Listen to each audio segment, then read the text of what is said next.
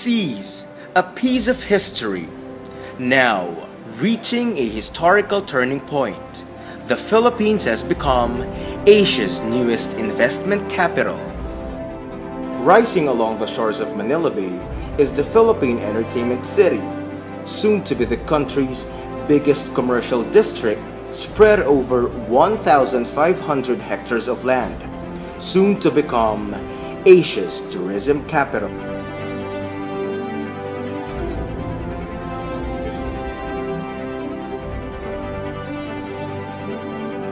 The Philippine Entertainment City straddles three major cities of Manila, Pasay, and Parañaque, divided into 7 zones: cultural, financial, commercial zones, 10th largest mall in the world where SM Mall of Asia is located, ASEAN Business Park, PAGCOR Entertainment City, Asia World, a residential area, and Centennial City for mixed-use development.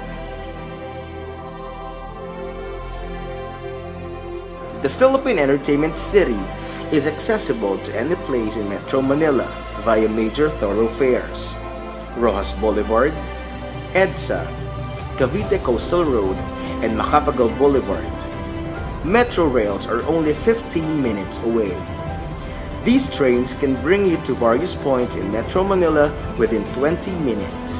The Ninoy International Airport is only 10 minutes away from the Philippine Entertainment City.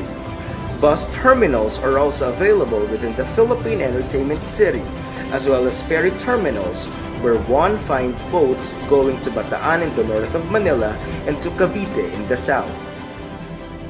Future infrastructure projects include the LRT Extension Phase 2 that will go all the way to Bacoor, Cavite, and will be completed in 2 years, and the NAIA Skyway Phase 2 that will connect the Philippine Entertainment City to all international airports.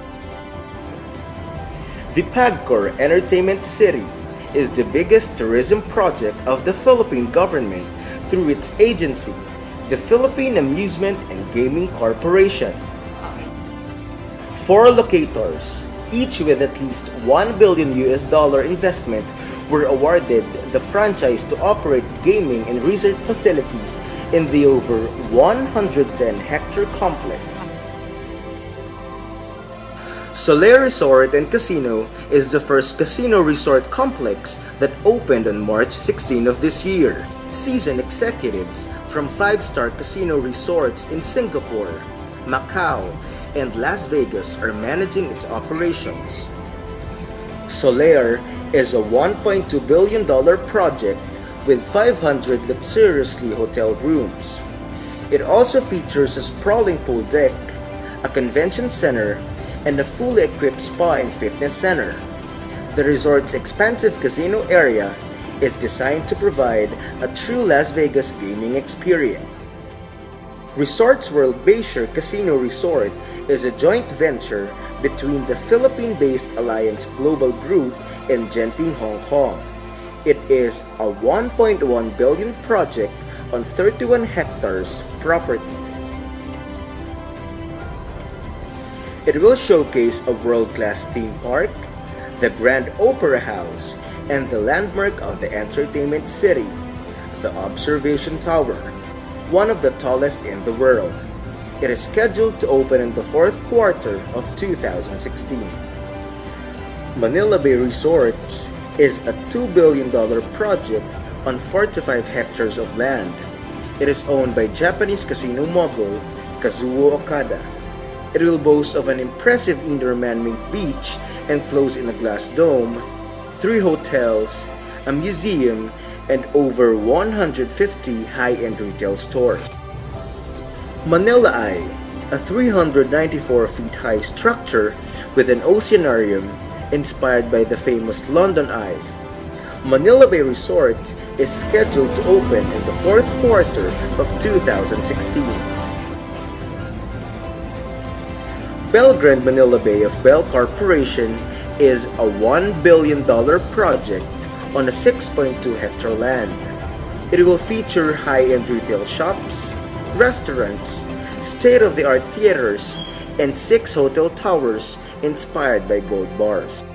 The partnership with Melco Crown, a major Macau casino operator, is expected to boost its stature in the international gaming arena. It is scheduled to open in the second quarter of 2014.